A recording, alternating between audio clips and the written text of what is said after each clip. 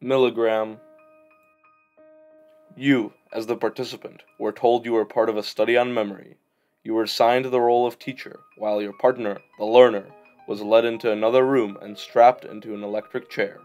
The scientist running the experiment sat in a desk behind you. Whenever the learner made a mistake in memorization, you were forced to administer an electric shock. The experiment starts, and you read off the first word of each pair, and you ask the learner to choose the correct second word from 4 options. First pair, correct. Second pair, correct. Third, wrong. You reluctantly press the first shock button, 15 volts. The machine says, "Slight shock," as you keep reading off the word pairs. Again, the learner makes a mistake. You press the shock button again. Now it's 30 volts. And another mistake. And then another. You keep pressing the shock button. Eventually, on the 10th mistake, at 150 volts, you hear shouting from the other room. 11th mistake. You press it again. More shouting. The learner makes another mistake. You turn around to the experimenter and ask to stop. "Please continue," he says. But the experiment requires that you continue, so you press the next button. And more mistakes, until you finally press 450 volts. Another mistake, you press again. The machine says, "Danger, severe shock."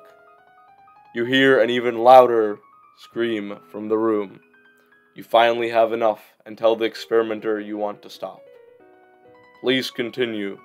"No, the experiment requires that you continue." "I want to stop. It is absolutely essential that you continue. But you have no other choice. You must go on."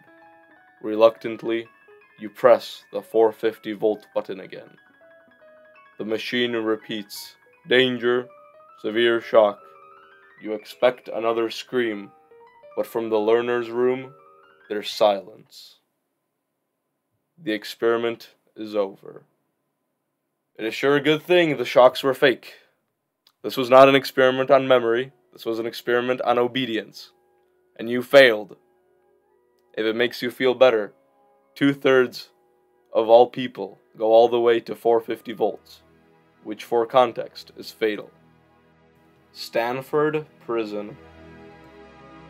Philip Zimbardo's Standford Prison experiment simulated a prison environment with participants assigned as guards and prisoners.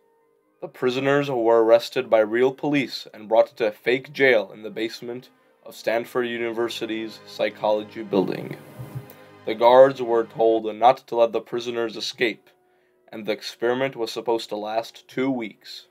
However, the guards soon became abusive, and the prisoners were traumatized. The experiment had to be ended in just 6 days. Little Albert. In the Little Albert experiment, John B. Watson ran a study on an 11-month-old baby called Little Albert.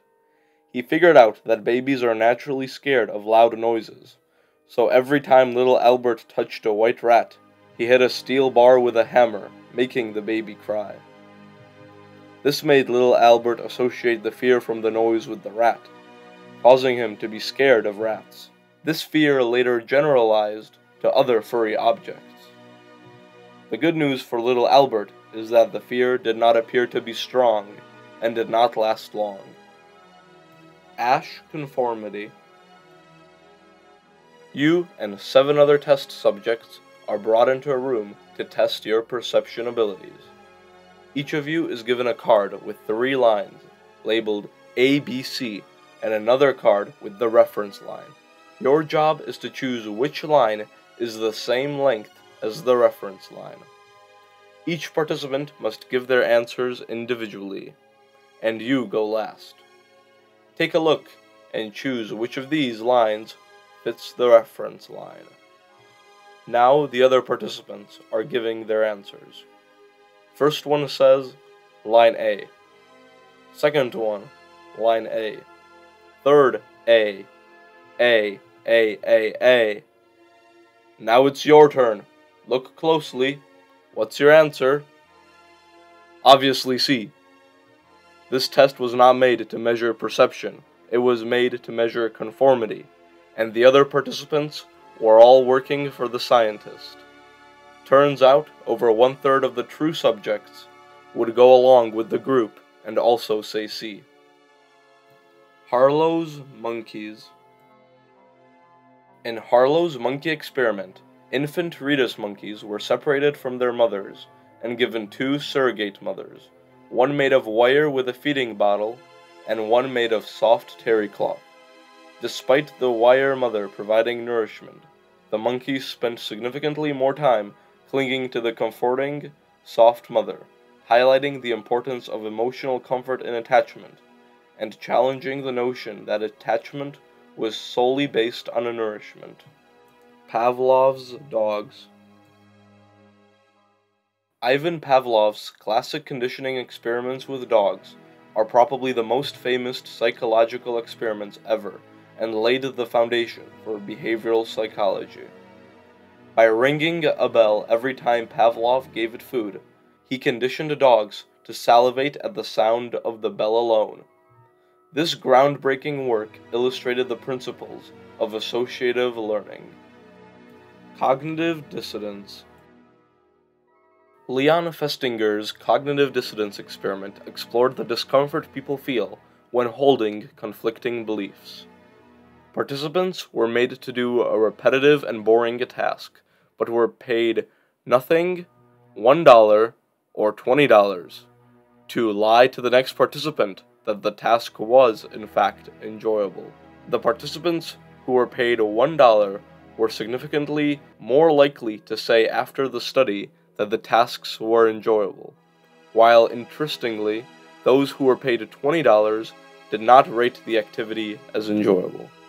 The reason for this is that unlike $20, $1 is not obviously significant enough to induce an action, so those who were paid the single dollar internalized their action as if it were caused by their actual opinion.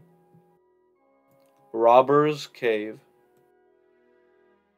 Muzaffar Sharif's Robber's Cave experiment demonstrated the power of tribalism and shared goals.